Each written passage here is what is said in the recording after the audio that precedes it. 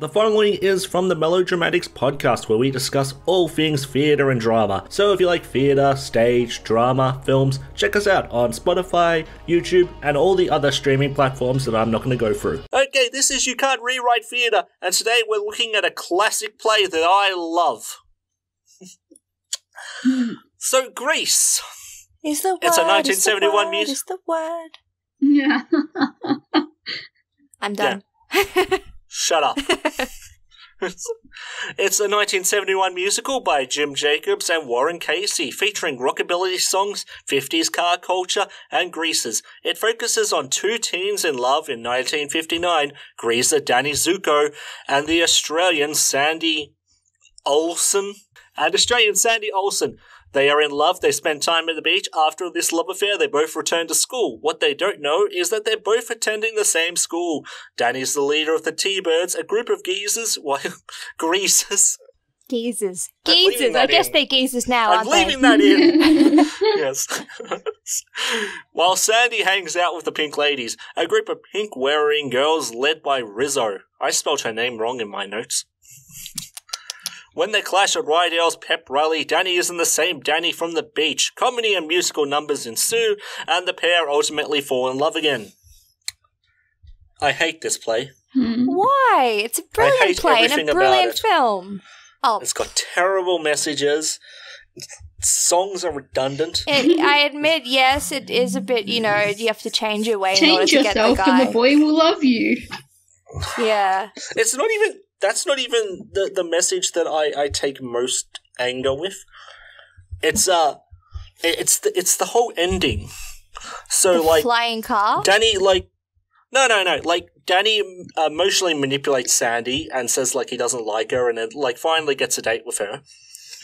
And then when they're at the fucking drive-in cinema, he forces himself on her, it's expected that they're going to have sex. And when she says no and leaves, he gets all sad that he's lost the woman because why, Sandy? Why did you leave me? Type of thing. And then she just changes herself and goes with him anyway. What a great message. So, yeah, the basic message of Grease is force yourself on a woman and she'll fall in love with her and become hotter. Yeah, I mean, the message isn't the best, but at the same time, you got to look at when it was set. That unfortunately was the mindset of a lot of people back then. So you got to look at things for their era. I don't think that's a good argument either, because it's set in the 50s, but it wasn't made in the 50s. No, it was made in the 80s, wasn't it? It was in the 70s. 70s, yeah, back then. Surely but surely they would have known that this sort of stuff is wrong, and they comment on it without irony. But anyway, this is a comedy segment, so all right. Supposed to be. So in this segment, we're going to rewrite Grease and make it better because it's a steaming pile of shit. Lauren, what have you got? Okay, mine's a little bit more lighthearted than Mel's. Basically, I got rid of the whole high school and the friends and the cars and basically everything about Greece, but just kept Sandy and Danny.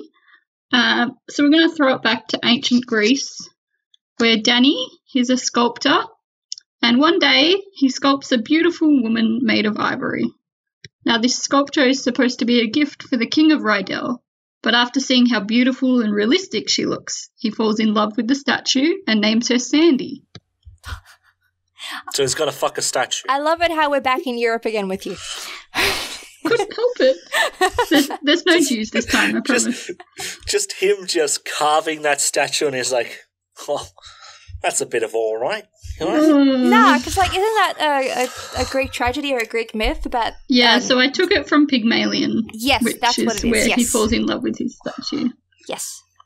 See, suddenly, sex dolls aren't that weird. I mean, they've been around for a while, right? Anyway, continue, Lauren. Thank you. Hey, I'm the host. Continue, Lauren. How about no? Mein Gott. So over the course of the summer, Danny becomes so obsessed with Sandy that he starts to imagine her as a real person, caressing her and kissing her lips. He imagines taking her out in public, walking along the beach, hand in hand, and everything else that comes with being in love.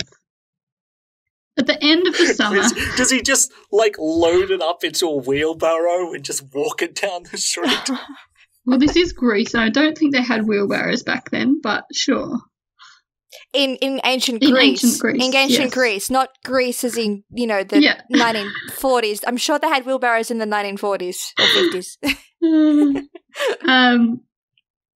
And so at the end of the summer, the king comes to pick up the statue from Danny, and Danny is too embarrassed to admit that he's fallen in love and desires Sandy, so he lets the statue go. Aww. But that night... So essentially, Danny got cucked by this king. What? Oh, God. Yes and no, it sounds like. Or maybe that's where the story goes.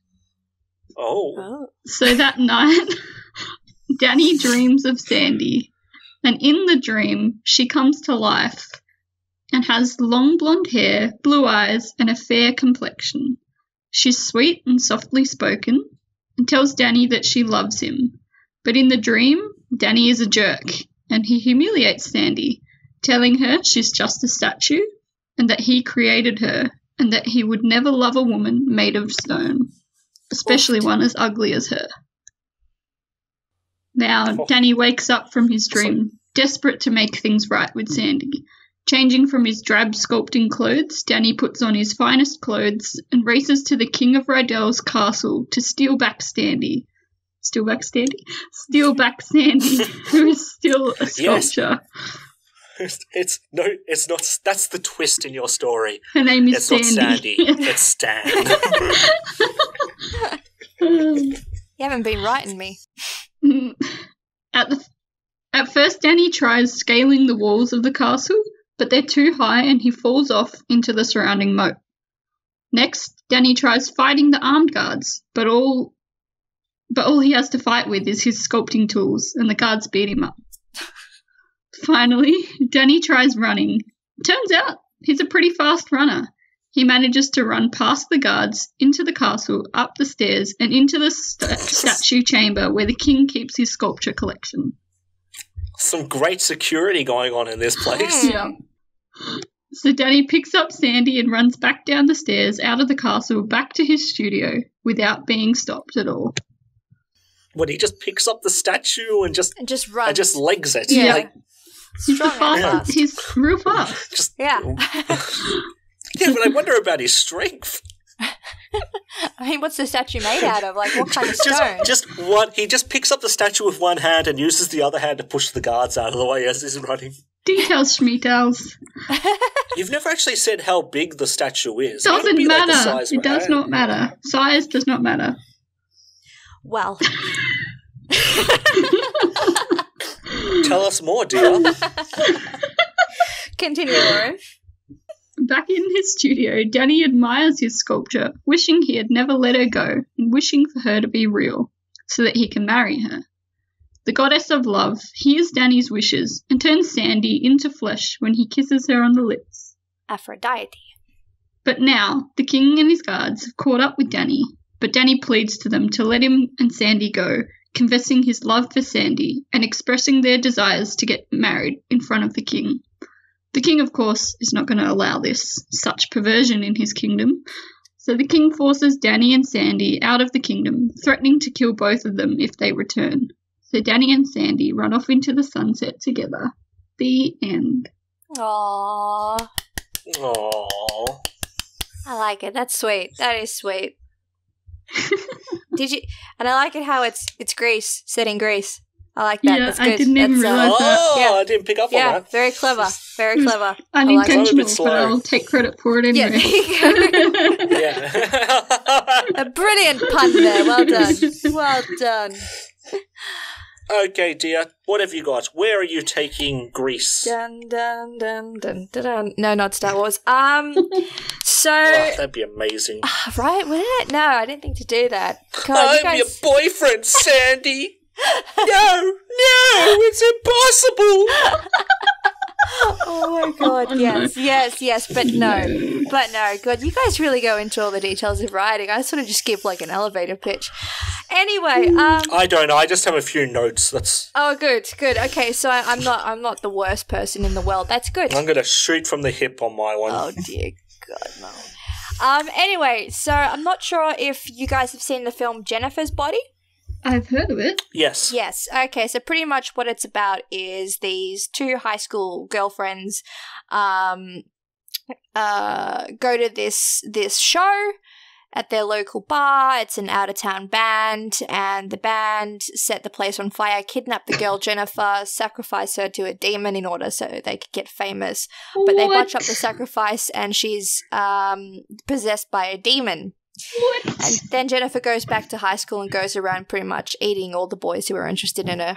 Oh, yum. Usual, Yeah. high school stuff. Oh, yeah, I did that all the time in high school. It's very, very girl power-ish. And like Benny was saying before, Greece is very sort of not violence against women, just sort of... No, there is violence against women in Greece. Yeah, it's just got a poor message for women. So I'm imagining, right, Greece set in the modern day, and it's like Jennifer's Body, right? So, Danny and Sandy are at the beach, and they see like this out of town band, and they go to the band and they enjoy it, and then the place burns down, and Danny gets kidnapped by the band. Because he's a virgin, but he's not actually. And they go to sacrifice him, thinking he's a virgin, but he's not. Which they leave him to die, and because he's not a virgin, he gets saved and taken over by this demon. Then, when they go to school, Sandy's new, and she sees Danny, and Danny's being really weird towards her. Oh, okay. Anyway, so the whole story goes about Sandy realizing that Danny's been possessed, and she's not sure if he loves her or not, and Danny's just going around pretty much eating everyone. It's exactly the same thing, just every character Danny comes in contact with who isn't seen again dies. So, for example, like the office ladies, he eats both of them, he eats the principal, And when they fly off in the car, that's not an illusion. No one's noticing. Yeah, no one's noticing. And Sandy's too worked up. She's like, you know what? He's not seeing me for me. Maybe I should become a Satanist. So she becomes a Satanist and worships him. And at the end, when they're flying in the car, that's not like make-believe. That's actually his powers. He's actually floating up in the car with her, and everyone's actually freaked out in this edition. They're like, what the fuck is going on? So it's not like a hallucination brought on by drowning. No, it's actually real. So yeah, that's my Grease, which I think would be really good, and I call it hair gel. Yes, there you go, hair gel the musical. So wait, you should have said like the demon comes into their body through lightning, so you could call it Grease Lightning. Grease Lightning, yeah. Yes. That's how he kills them. He zaps them and then he eats them. So there you go. So that's my take. All right, who's next? I like it. Good.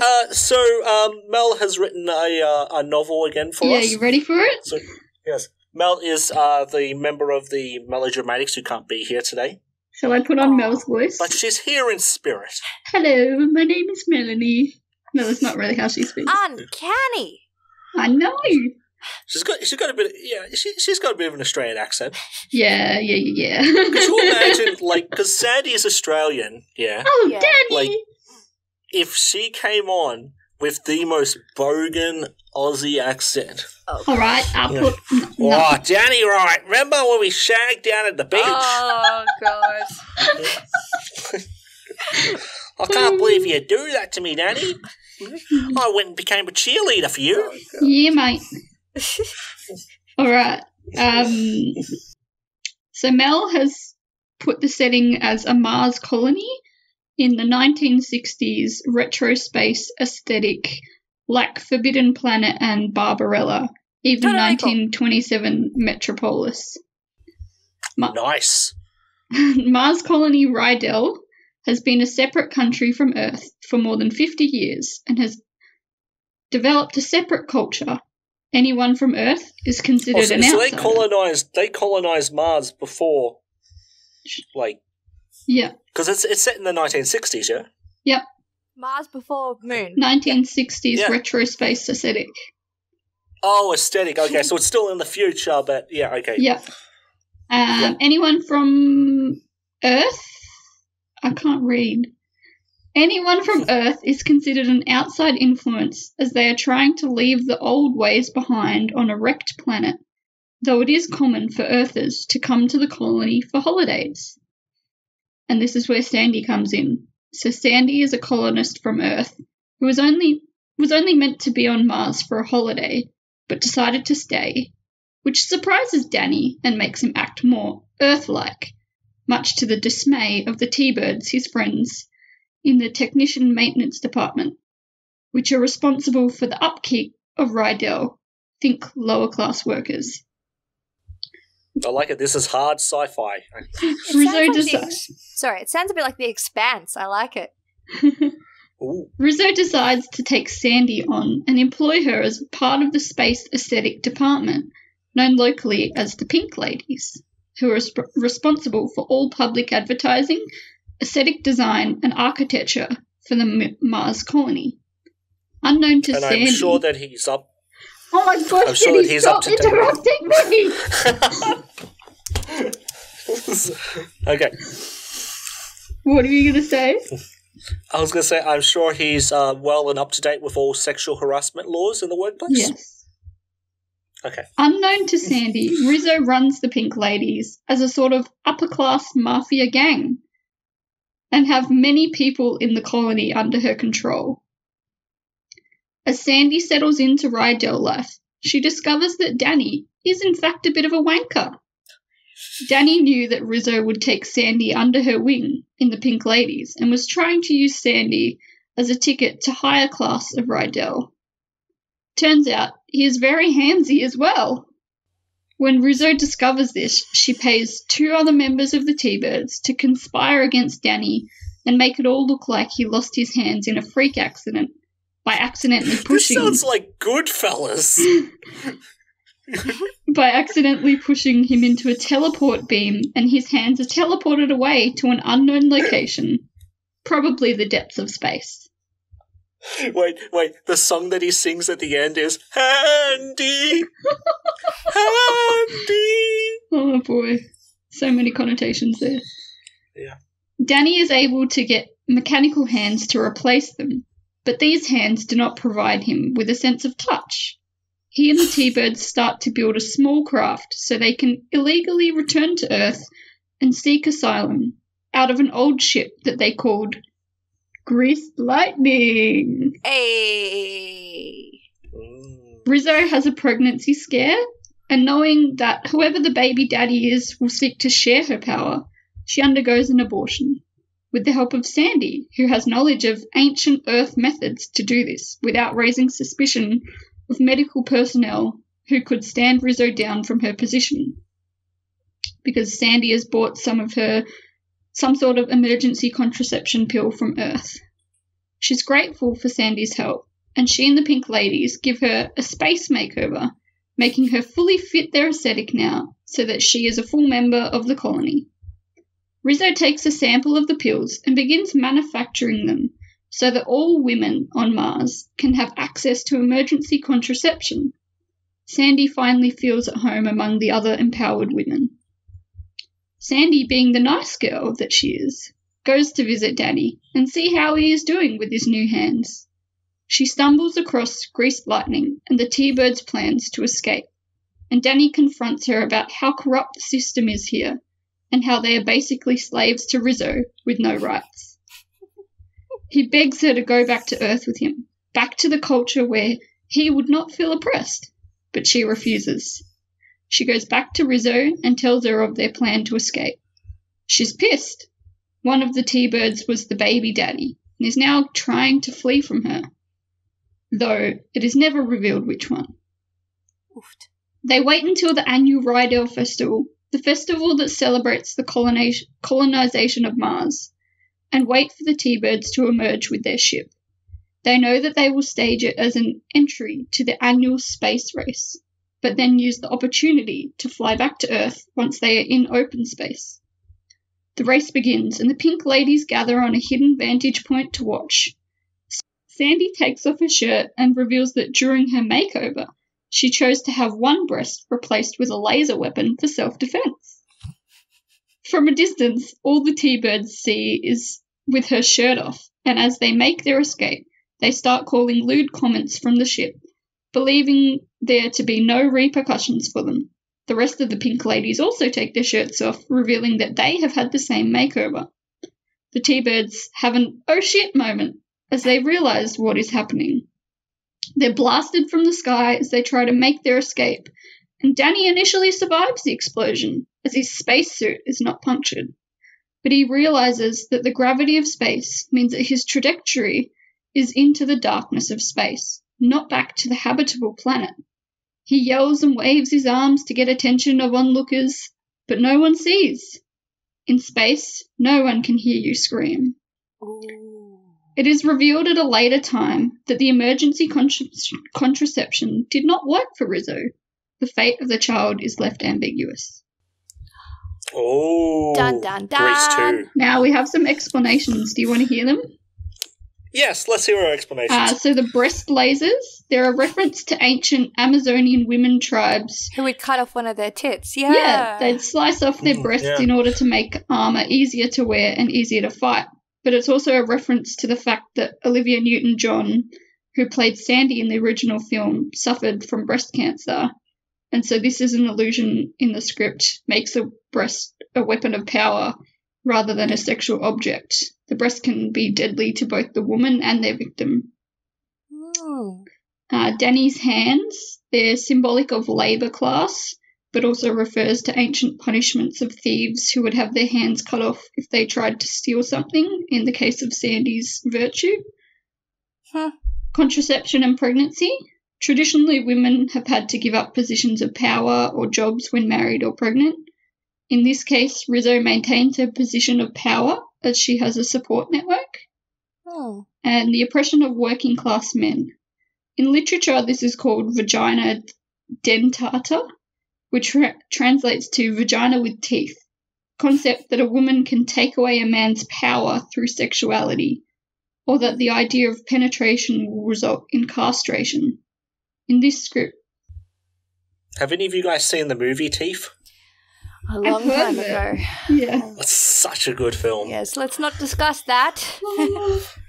But in this script, there's a role reversal in this colony. The aesthetic work that the women do is considered more essential than the technical work the men do, which raises the question of what this futuristic society values. There you have it. I dig it. Okay. And I like the explanations. Yeah. I should do that next time. I feel like we could make that a film. I mean, with the proper budget. Yes. Yeah. Dear, get a credit card, max it out. Not again. Okay. So I guess it's my turn. Okay, so I looked at the themes of Greece, and one of the themes is car culture. It's very car-centric. What other movie is really centric on cars? Cars? Mad Max. Oh. Sorry. Especially Mad Max Fury Road. Oh, yeah. So it's set in the future in a post-apocalyptic wilderness. Again with the post-apocalypse. The nuclear wasteland ages everybody. So even the teenagers look like they're 40 to 45 years old. Danny meets a girl in another village, separate for his village. He spends some time with her. He likes her. He explains that he's just a nomadic traveller. But truth behold, he's actually part of another tribe called Rydale that's going to invade and take them all for slaves. So Rydale invades in this place and they take all the people for slaves. But Sandy is very beautiful. So they decide that she can't be like the other slaves. So she gets offered to one of the high-priced gang leaders, Rizzo. Sandy explains that she actually met a person from this gang known as Danny. So, during the celebration of winning the war, Rizzo decides that Danny and Sandy should meet because they are currently at war with the T-Birds, and this could be a way to sort of, find a chink in the armor. Danny refuses to admit that he knows Sandy, crushing her. Several years go by. This is a long-form story. Mm-hmm. Okay? Yeah. Not everything happens in a semester. There is now peace, uneasy peace, between the Pink Ladies and the T-Birds. With the marriage of Kenickie and Rizzo, the two warring factions are finally working together. But as I said, it's very uneasy. They're expected to produce an heir. Rizzo has a feeling that she is pregnant, but there's something wrong.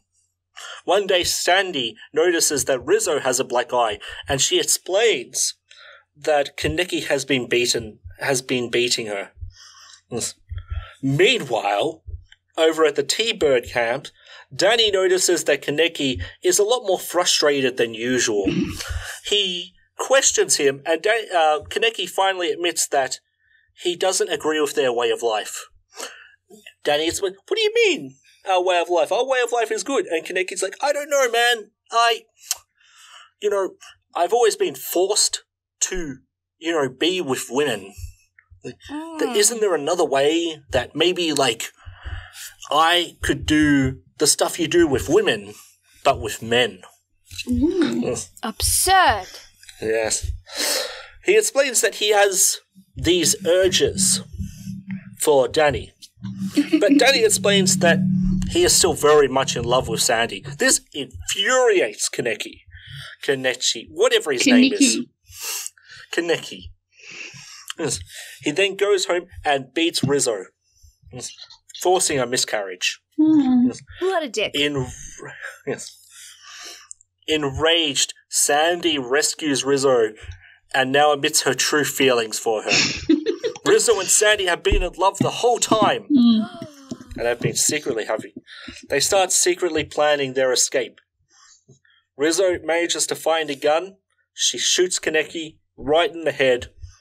For what he did. He deserves it. He's an asshole, yeah?